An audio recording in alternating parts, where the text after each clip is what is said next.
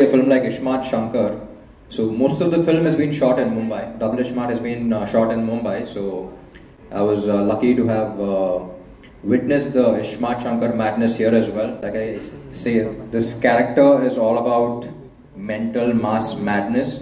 So one small disclaimer: I do not endorse him. So he's in case you want to follow him. If you get inspired and follow him, I'm pretty sure that within half an hour you'll be in jail, so please don't. He's just to be enjoyed and entertained. Watch him on screen and leave him there. So he's really mental.